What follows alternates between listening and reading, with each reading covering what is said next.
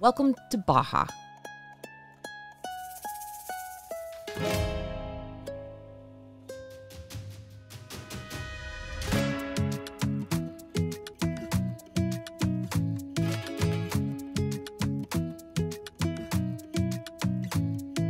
We've spent the last 2 weeks driving this new-to-us region of Mexico, and today we're sharing all that we love about this incredibly beautiful place so far.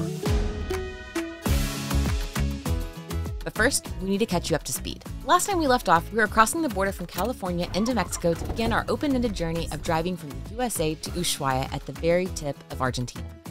This was our first international border crossing in our truck camper, and it was certainly a learning curve that was met with equal parts nerves and excitement for the fun and adventures that awaited us on the other side of the border. Oh, and you can't forget about the tacos. It took us less than a mile over the border into Mexico before we found a taco stand, and we stopped for the first of, I'm sure, many delicious tacos during our months in Mexico. We entered our first day in Mexico on a beach in San Felipe, which is where we're picking back up today.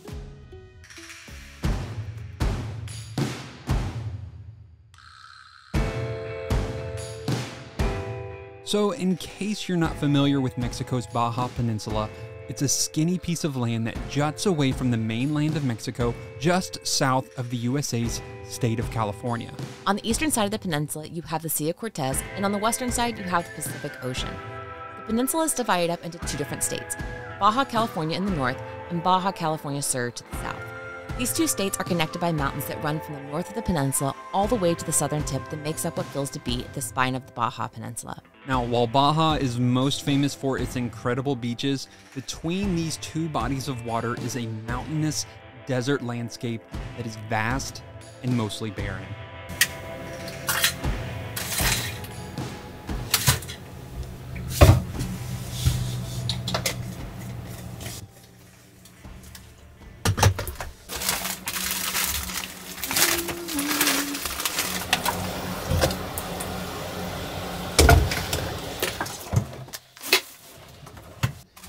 Getting warm finally. I think it's finally 75 degrees outside, so we are making smoothies while we are pulled over for a few runs amongst these giant cactuses.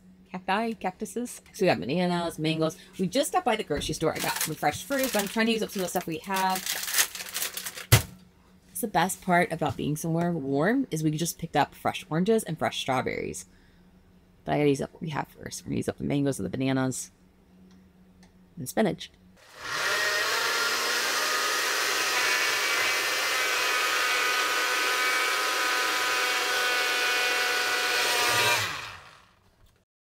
So we're continuing our journey down south, but along the road there are just these gigantic cacti.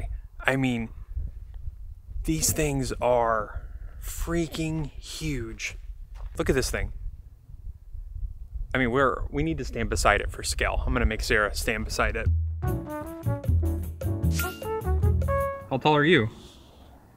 5'5"-ish.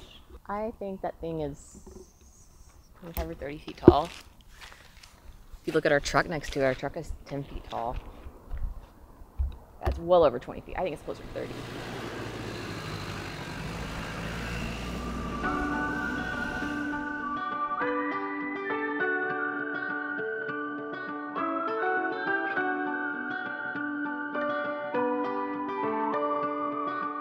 While the interior of Baja feels mostly rugged and desolate, periodically you can see patches of green way off in the distance that look a bit like a mirage. These oases in the desert offer refreshment and a change in scenery amongst a never-ending landscape of dust and cacti.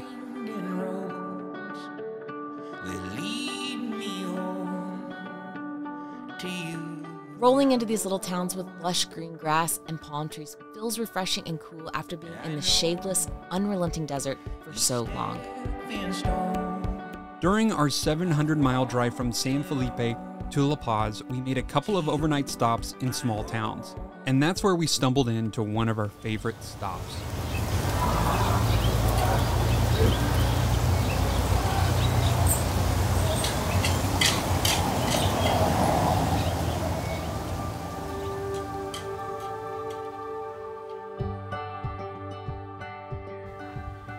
So we finally have stopped for the night, and we were passing on this overpass right here. What town is this? This is cute. There's a campground here. We saw that there was a van, and we're like, oh, I wonder if people are camping down there. And then we saw this little sign that said RV park camp. I'm like, hey, let's just check it out. We drove under the overpass and went down this dirt road, and it was kind of overgrown. It was really cool. And then all of a sudden we end up in somebody's backyard, and I start walking around, and I'm like, am I allowed to be here? And it's just their home. It's sort of like think of it like Harvest Host or something like that back in the States, but she opened up her backyard. It's this little elderly lady, and for 200 pesos we can camp here right along the river. And even on the river they have this boat that you can take a tour on. We're starting to get into what we wanted to experience, to end up in these weird situations. Yeah, we're gonna go off grid. Yeah, we're gonna see amazing, beautiful places, but it's these situations where you get to interact with people and see life at a different pace. That's what's really beautiful and meaningful to us. So we're gonna make some dinner, call it a night, and then tomorrow we'll continue on south. We're only staying here a night, but it's a really, really nice small town here in Baja. All right, see you in the morning.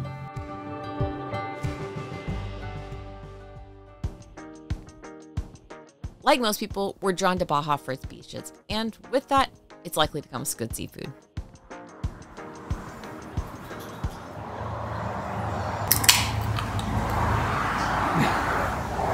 You know, I don't know what it is, but swimming at the beach in Mexico, you just get this natural hunger for fish tacos. And tacos are largely a breakfast food in Mexico, so a lot of taco shops close around lunchtime. But we did find one, and they're only open for a few more minutes, and it's really close to town. But this is a little family-run place. It's like a whole family behind the counter. Super nice people. Everybody here is just super nice. Okay, let me give you a taco lesson, because when we first went to Mexico City, I wasn't prepared for this, but now we are. So when you order fish tacos, they give you the taco, they give you the fish, and it's just a fish taco. It just looks like that, right? Then all these restaurants have a bar. They have this bar with all the different toppings. And so that has pico and guacamole and lime and all sorts of different things. One of our first interactions at a restaurant like this, we just kind of ate the fish tacos, which is eating the fish without toppings. And so many people had a problem with that. So we've learned our lesson, and we go over to the little bar and we put our toppings and we make it whatever style we want. Which is so good. Oh, but this is a beautiful sight. And they even give you a little hard tortilla too, so snack afterwards. All right, we're gonna dive in. I'd rather walk than race. My only run is running late. I slowly mosey in, no hurry, no. At my own pace I go. And from the balcony I hear the buzz of busy bees, the noise of frazzled people hurrying somewhere they'd rather be. What's the rush? I don't know, 'cause I'm not in one. There's something about Baja that encourages you to slow down. Maybe it's because aside from the major towns in the south, the peninsula is sparsely populated, which means less noise and fewer crowds. Or maybe it's because the roads we're driving south offer incredible stops all along the route. Whatever the reason, Baja is the perfect contrast to the busy and bustling state of California that we had found ourselves in just before we crossed the border into Mexico. Baja has been a literal breath of fresh, salty air that we're soaking in as much as possible. We're in the Sea of Cortez, which means it's the Gulf of California. It's not little, it's still huge, but the water gets warmer here than it will, hold on, believe. Than it does in the Pacific. Oh gosh, here's another. So fun. Woo. I love this. This donut inner tube was the best $4 we've spent in a while. I'm enjoying every penny of it. The days are sunny, the water's warm, and to travel fast seems almost like a crime.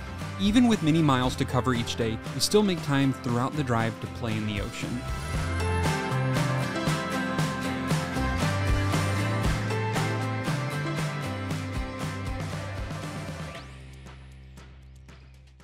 This little dolphin guy. We're gonna wear you out, okay?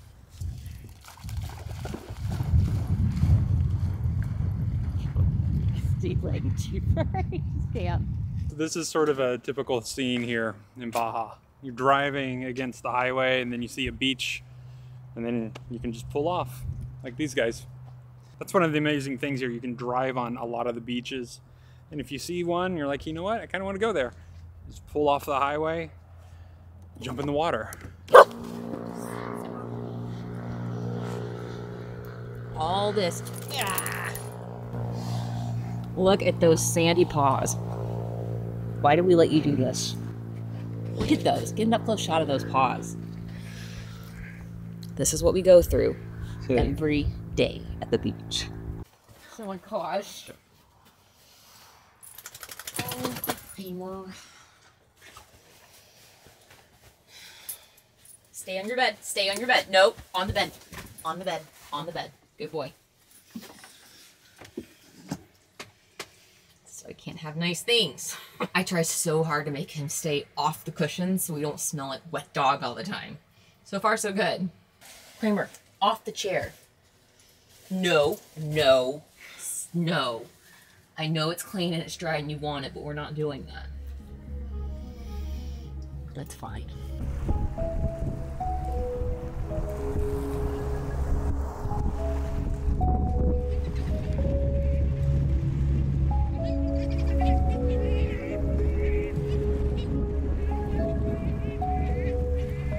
So we were driving against the highway. This is shot on the iPhone right now because we just jumped out. We had to see all these pelicans and they're chasing fish. We've never seen anything like this before. I'm sure it happens here all the time, but for us, this is something new. So we went out and we grabbed our big lens. Look at Sarah, like a champ. Don't distract me. She's in bird watching mode right now.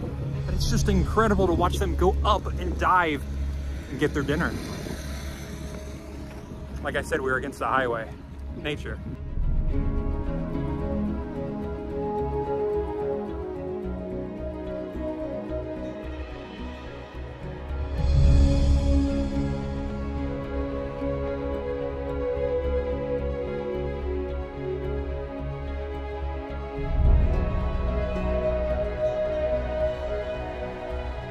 Look at this. Vertebrae. How cool is that? Just right here, you got coral. Look at how pretty all these. Oh, it's so pretty. Just on the side of the road.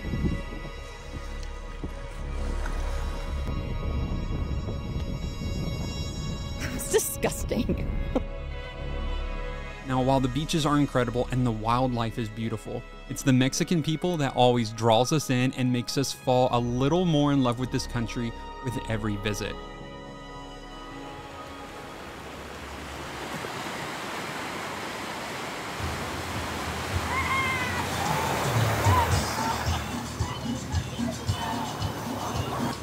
So much for a quiet day at the beach. Earlier this week, we were at a campground and we were talking with some locals and they're like, you have to come to this beach. There will be nobody here. They weren't accounting that Easter was this week. So we did learn something very interesting. You have all the foreigners come down and then spring break happens here in Mexico. And then on top of that, you have Easter this year. So they have like 2 weeks back to back. So when you come down, you'll notice a bunch of foreigners, then they all go home, and then that week that the foreigners go home, that's like spring break week here in Mexico. So it's a bunch of locals. And that's why we think this local beach that the locals gave us is very popular. The whole city parked on the beach, but I also kind of love it. While I don't necessarily always love crowds, I love the culture of Mexico and like the family community aspect of it. I mean, it is just like family on family on family. There's kids running, there's dogs, there's it's just so much fun. There's volleyball and jet skis and mariachi bands. There's just a lot happening. But I love that. So while we may have wanted quiet earlier, we got here and we were like, let's go. So here we are. If you're walking alongside this beach and you listen to each tent or where, you know, each person, each family's place, almost every single person here has a radio. They're all playing all sorts of different music. So it is this like loud, chaotic, dogs are barking. So it's this loud, chaotic blend of mess that's just beautiful. This chaotic mess. There's something about being in Mexico during something like this that's just special. We've never spent an Easter in Mexico before, and we can already tell that this is going to be something special. I know we've touched on it in past videos, being in Mexico, and we've said things like, we love how family-oriented the Mexican people are. It's just very much part of their culture, where they're very much, the family unit's just a very big part of who they are. And you see that, especially at a beach on a holiday weekend. It's just fun. I love that about them. Like, you have multiple generations and they have their tents lined up and they've got like their, you know, their awning where they sit under and they have their table and their chairs. I mean, it's Thursday. They will be here through Sunday at least. And it's so fun. The kids are doing their own thing. The parents are laughing. It's just, I love it. I love that about Mexico. I think Mexico gets a bad rap sometimes as unsafe, and then you come here and sure, like every place, there's parts of Mexico that may be unsafe. There are unsafe. But then you don't hear often enough how family oriented it is. And I think that's something that people overlook. I love that about Mexico.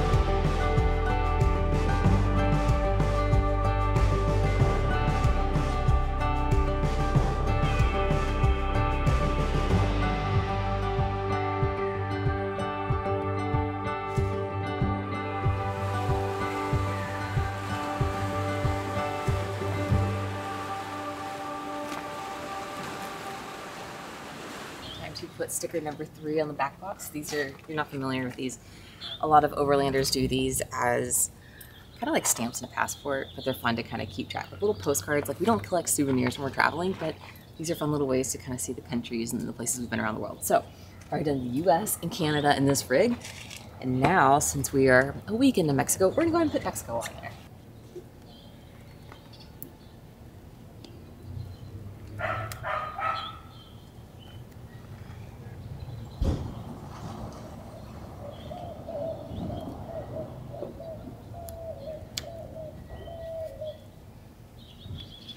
Hola. It's pretty cool. All right. Next would be Belize, maybe? We'll see, one at a time. All right, come on, Kramer, let's go get tacos. We're in Baja for a while longer, and we can't wait to show you more of the cities, beaches, food, and people that make this place truly unique. For behind the scenes and extra content, you can head on over to our Patreon community. Otherwise, be sure to follow on Instagram or like and subscribe here. It really helps creators like us.